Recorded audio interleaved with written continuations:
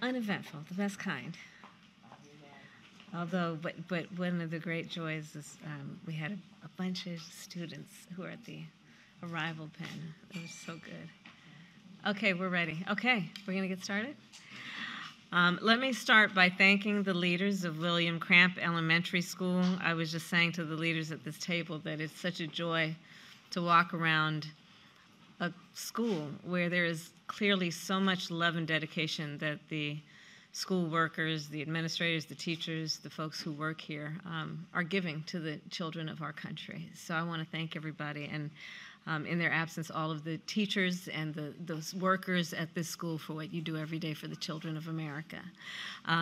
Representative Dwight Evans, it is wonderful to be with you as always. I know you from your work in Congress, and I know you from your work here in this beautiful state, and you have been a very important advisor and friend to the President and me, so thank you. And Tanya Pendleton, I want to thank you for being the moderator of this discussion, and then in his absence, but he sends his best, Senator Bob Casey. I want to thank him for all he does. So this is intended to be a discussion about student loan debt, but really it is, from my perspective, a discussion about who are our public servants and what we as a society and as a country owe them for the gift that they possess and then give to so many people, often without the praise on a daily basis that they deserve, but their value to the strength of our country, their value to our well-being is immeasurable.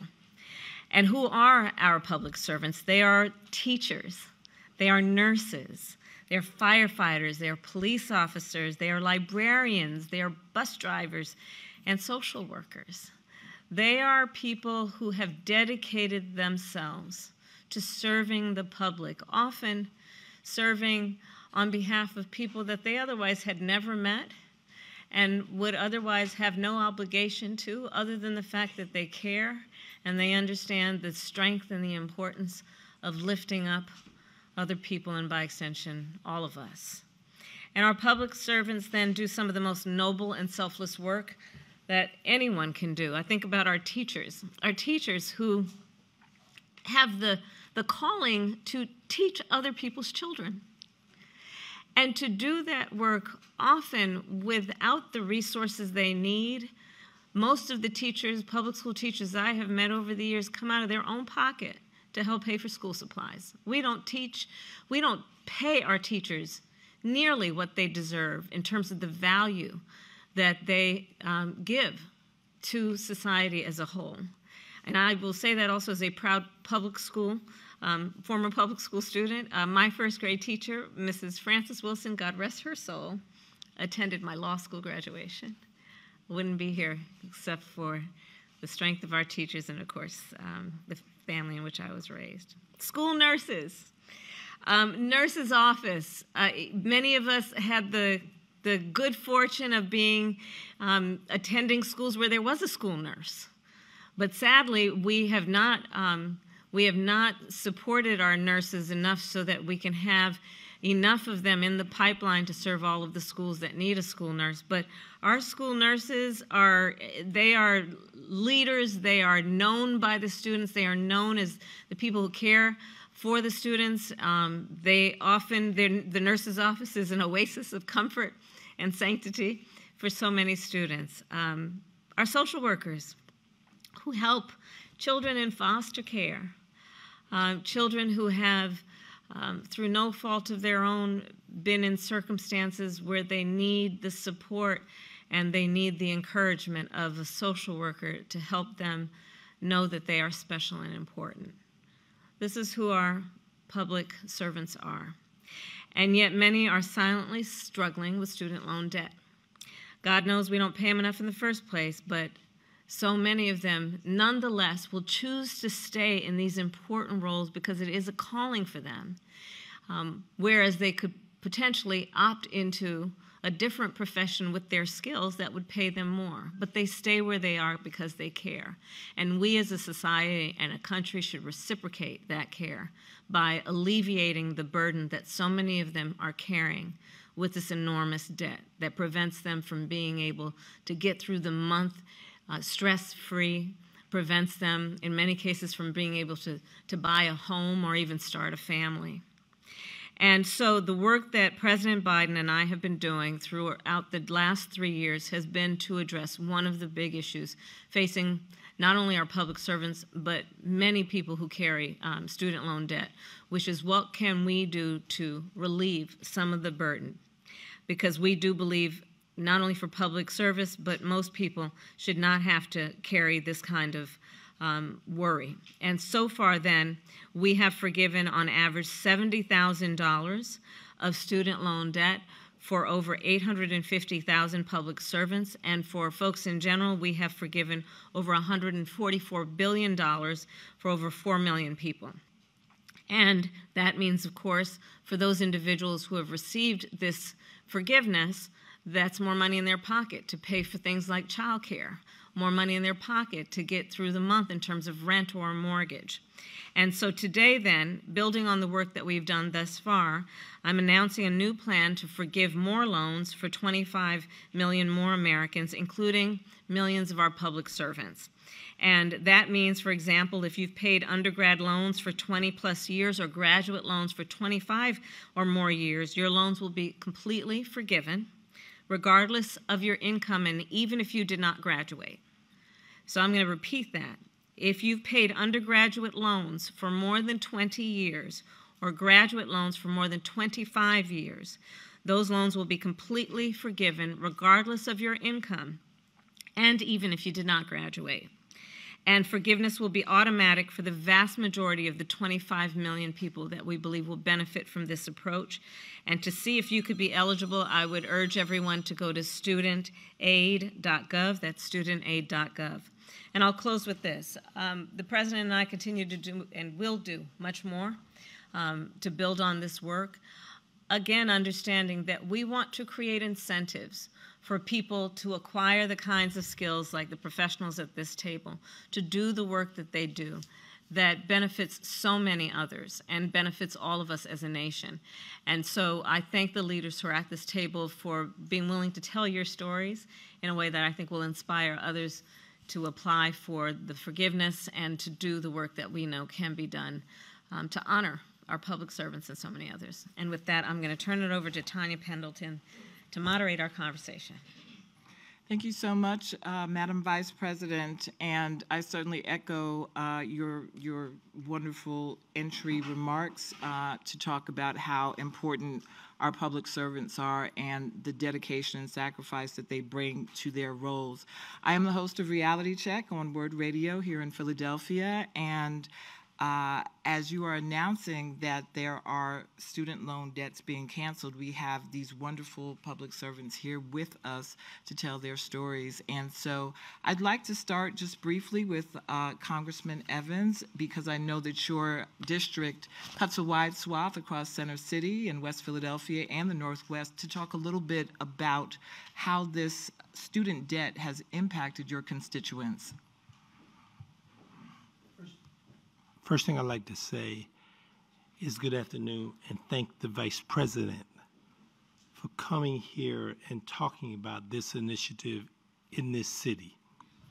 This city is extremely significant, so you will always be welcome here. So I'll make that very clear, that you, for the service that you have provided along with the President, has been extremely important. You have shown the type of leadership that we need today. And you do not, you know the President, do not let the Supreme Court get in the way when you think there needs to be something done right for workers and middle-class people. So I want to add my voice and my support as a member of Congress, that I'm very supportive of this, because obviously the implications that you just talked about and what it means and the effect, it has an effect upon our economy, individuals buying houses, access to communities. So this is a very significant discussion, and I think holding it here, as we have the superintendent here at this great elementary school, is a real plus. So this is the kind of leadership that I think is especially, and you, Madam Vice President, have demonstrated that. So I really just want to add that. Well, as you said, and thank you very much for your remarks, Congressman Evans, we are here at Cramp Elementary School, and so I think we will just do a round robin and start out with Tanya Cabeza, who is the school-based teacher leader here at the William Cramp Elementary School, and you're going to talk to us a little bit about your personal story and how your education path and also how student loan debt relief has helped you. Thank you. Thank you for this opportunity, Madam Vice President. And I'd like to start by telling my story about a time not too long ago, just last May. I was doing what moms do in the kitchen with my 3 children, making dinner, checking emails, and I opened up an email that said, "Congratulations, your loans have been forgiven." To say I was stunned, a total understatement. It was $40,000 plus in student loans just gone, zero. I wish you could have seen it. There was dancing. There were tears on my part.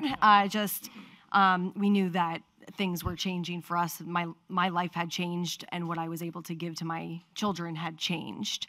I am the first in my family to go to college. I didn't know that that was going to be an option for me. But I knew to pursue the career that I've always wanted since I was little. There wasn't a time that I didn't want to be a teacher, that I needed to go to college and graduate in order to do this, job that I love. I was 22 years old, graduated from college. I had to take out a loan for my entire amount of my undergrad. And then to continue teaching and get that permanent certification, I had to do more schooling, in which I had to take out more loans. So I had my debt from my undergrad and then had to take out more loans to do my graduate studies in a reading certification program. But despite that, I did press on. I did get that level 2 certification. And I get to come here every day and work with these students, and this is my work home. I love working here, and the loans gave me the opportunity to do that. But now that they're forgiven, my eldest daughter is now in college, also going into the education path, and I'm able to help her in a way that my parents weren't able to assist me. Even though they wanted to, they just weren't in the position to do that. And I'm able to help her in her college path into education as well. In terms of the debt relief, what did it feel like? You talked about dancing in the kitchen, but what did it feel like for you to know that at this point going forward, you would be able to live your life without this weight upon you? I mean, I had been at that point paying loans for 20 years already, and I just really thought that that was something that I would be paying until I died. And then, with my daughter going to college too, I mean, she's taking out loans, but just being able to help her and go to college and to give her what she needs to follow this path. I mean, she was in her first year of college at that point. So it just was an amazing feeling to be able to help her. I dare say a life-changing feeling. Absolutely a life-changing feeling. Again, I just thought I'd have those loans forever.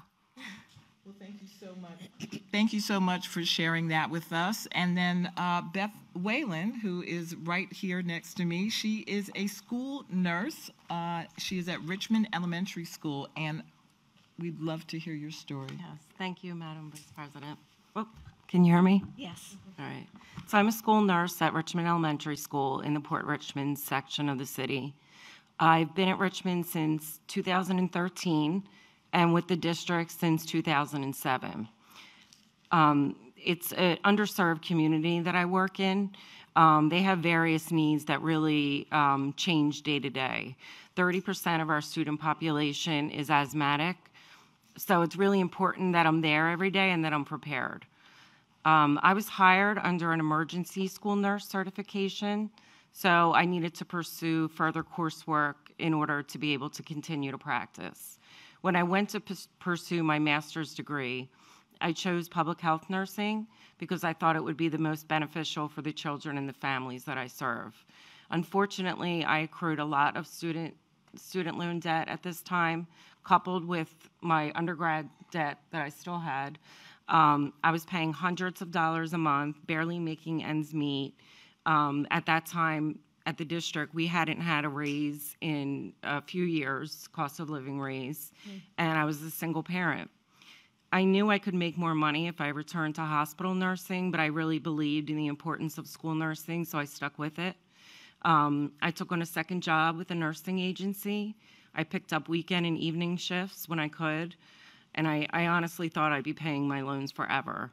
I was very exhausted and stressed, so when I learned of the Public Service Loan Forgiveness Program, I was very relieved and I applied for it. Recently, I lost my father. I remember a conversation that I had with him shortly before he died. He asked me if I was okay financially, as he would help me from time to time. I had just gotten word that all of my $65,000 of student loan debt had been forgiven, and I told him that. I saw a lot of relief in his face, as I was not going to have that burden on me anymore. Since then, I've moved in with my mom to help take care of her in the house. For the first time in years, I won't have to work this summer. I can be home with her to support her and help my kids as well in school.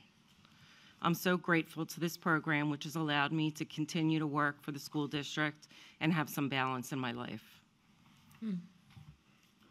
You know, the thing that stands out is that for the both of you, that you were getting education in order to further yourself, in order to be more of a help to the people that you are serving, to be part of the Philadelphia public school system and to be able to advance yourself, but also advance the young people that you work with, yet having to make these sacrifices, working as a school nurse and then taking on extra shifts and continuing just to pay this debt.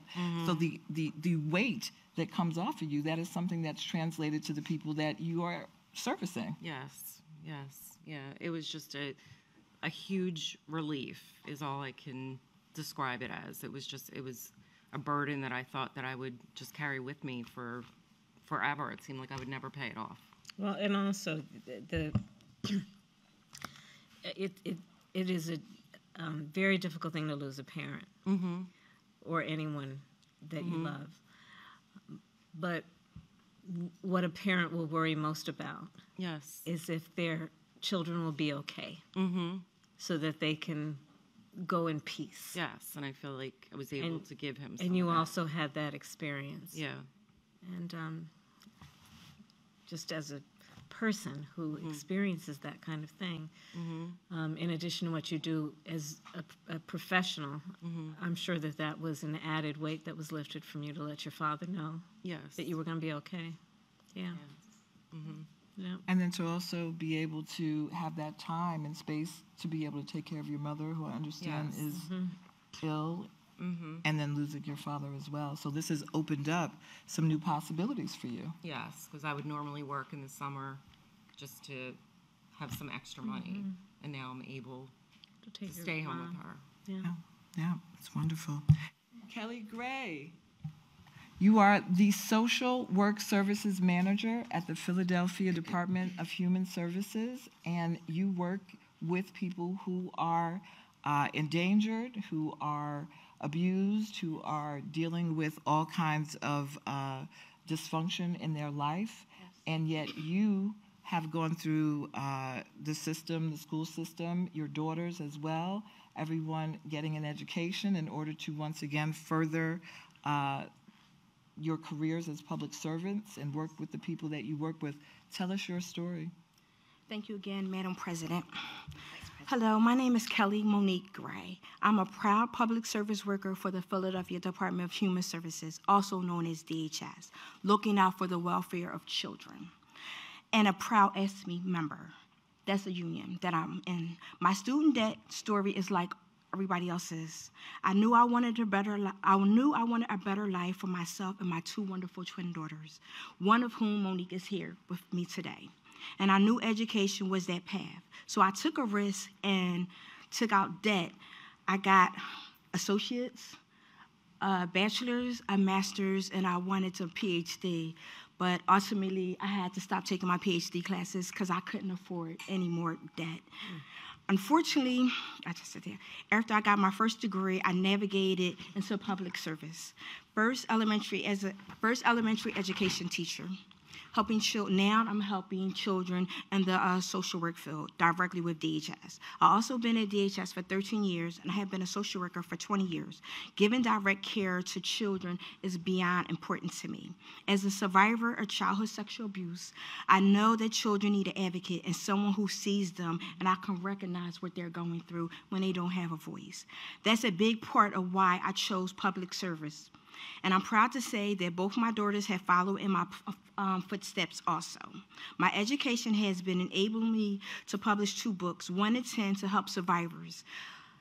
When you have a path, you have a voice. Mm-hmm. So my path gave me a path to the future. My other book is encouraging everyone to get out into the world and see it. Pack your bags, we're going to Guinea, Africa, exploring the world 1 country at a time. I'm proud of both of my daughters. The process wasn't easy at all.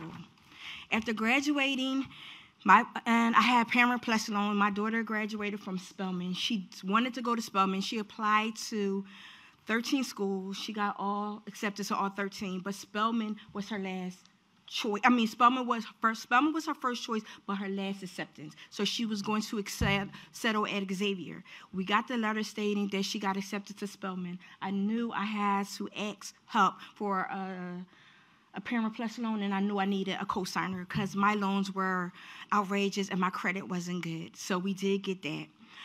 The loans were just too high for me. My loans were $350,000.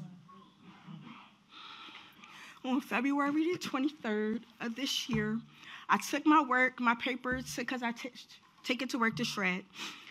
I opened up my letter. I was going to shred it, not even paying attention. I opened it up. It was from Mohela, and it said, "Congratulations. Thank you for being a public service. Your loans have been forgiven." I didn't believe it. I went on FAFSA website. It was all zeros, including my Parent Plus loan. Mm-hmm. I called my daughter because she was so overwhelmed of not helping me because she's, trying to do her own path. And it's been off of my credit report for 2 weeks. So I just want everybody to know there is help out there. Whatever relief program it is, apply. Mm. Just like me, I never thought that I would ever get any of this done. 2 years ago, I kept trying to buy a house, but my credit was so bad, I couldn't do it. So my loans were transferring from one loaner to Mohela. So I knew there was a time period where, I wasn't being sneaky or anything, but it wasn't going to show up on my credit report. You know what? It's a time to go to buy the house. It's going to take at least 6 months, or 60 days, whatever. Go ahead and do it. To my surprise, I got approved for the loan to buy a house. And then, of course, my loans came back, but on February the 23rd, it was just so much joy. I can travel. I couldn't save any money. I couldn't afford $800 a month. I just want to thank you guys so much for looking out for my family. We appreciate you guys, because if it wasn't for you guys, I'll still be renting. I'll still be trying to figure out how I'm going to do $800. And I did forbearance, for deferment. I did everything under the sun so it can just, and the interest rate was astronomical. But thank you so much. I don't mean to cry, but. Let her tell you about the book that you shared. So, Madam Vice President, I have a small business. I was in ShopRite, Brown ShopRite. He owns maybe like 7 ShopRites in the city of Philadelphia and some outside the city and in Jersey. Met, at that time, he wasn't the congressman. I seen him. I have a picture of him. I showed him. He came up to my table. He brought my book. And I said, okay, when I seen that he was going to be here, I said, let me show him the picture. I said, look, where's the book? He don't know. He never read the book. But we have a picture, and I just, people that goes through a lot, but took the time to talk to me, took a picture with me, and buy the book. It was just so amazing. Well, let me just say that I cannot thank each of you enough for the life that you have decided to live, and you have answered a calling. Each one of you has answered a calling to serve in an extraordinary way. When I think about the story that each of you have shared, and it's important that people understand this, that when we're looking at something like forgiving student loan debt for public servants, this is who we're talking about. We're talking about teachers who Tanya described her workplace as her home, because that's the kind of person that you are and that our teachers are, that you give of yourself as though the children that you are teaching are your own children. Right. And she said they are. Beth, you know, what you have done, and to continue to go to school deciding and making a conscious decision you wanted to be a public health nurse. There are many places you could have gone, and we know we have a shortage, sadly, of nurses in our country, and you could have been paid much more. But you wanted to be a public health nurse and serve in our public schools and take care of our children, the children of the community, with the debt you were carrying. I mean, Kelly, the story of somebody who is caring for, you know, we talk about the least of these, the children who have been abused and neglected.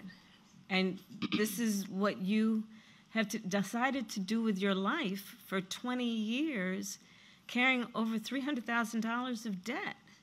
What Kelly did not share, because I had the honor of meeting her daughter, is Kelly's daughter graduated Spelman College as class president. Yes. And, but was carrying this debt. And so it's important in this conversation that folks understand, when President Joe Biden and I and our administration decided to do this, it really was, yes, about the individuals who are here, but I have to keep emphasizing, everyone is benefiting because of the work that you each do. And we want you to stay in these jobs doing this work. We need you to stay in these jobs doing this work. And you shouldn't have to make a decision about whether you serve or be able to pay your bills. And that's part of the spirit behind the work that we are doing. It's because we know who you are, and we applaud you. We thank you in every way possible. You know, if I can add, I think the critical thing is when we talk about student debt, we're talking about student loan relief. And this is what you've heard today. You've heard the relief in everyone's voice talking about how they felt so challenged by this enormous debt, and that having it relieved has enabled them to be able to continue to do the service that they want to do and that they were called to do and that they have gotten their educations to do. I mean, the palpable relief. So it is not just student loan cancellation. This is about student loan relief and relieving this burden of debt for people who are dedicated public servants, or people who have been paying for over 20 years, or people who have interest rates that have accrued to the point that it has outmatched whatever they originally borrowed. So we certainly, and you know, full disclosure, I'm one of those people. I had six-figure student loan debt that was relieved last year, and I, like you, I opened an email and I was astounded because, as you said, Kelly, it makes a difference. When you have a high debt-to-income ratio, we know that affects your credit, that affects your ability to buy a home, buy a car, rent an apartment, all of those things. And I think that is what I'm left with, certainly, that it's relief. It is debt relief. And thank you so much, Vice President Harris, and for everything that you've done to bring this forward and make it happen, because it's so significant. You can't move forward when you're saddled with debt. I had debt. I went to school when I was 17 years old. And so from 17 years old to now, many moons later, and then I also went to school twice. I finished my bachelor's. So I can't thank you enough, and I'm sure that everyone here on this panel shares that exact same feeling. So thank you, and thank you for being here with us today in Philadelphia. It is your 12th trip to Pennsylvania. Wow. And I said leadership is very important. We need to never take that for granted. And that doesn't automatically happen. Vice President and the President, that combination is what provides benefits for all of us, not just in Philadelphia, but the nation. So I share with you, as a person who's been around with it, that we need to encourage them in their leadership and be supportive. So I want to just add my thoughts on that. Thank you, Congressman. Well, again, I want to thank everybody, and please just keep doing what you are doing. Please keep doing what you're doing, and just know that your country needs you, and that we are benefiting in profound ways because of the sacrifice and the work that you all do every day. It really is the most noble work anybody can do, and thank you. Thank you. Thank you. Thank you.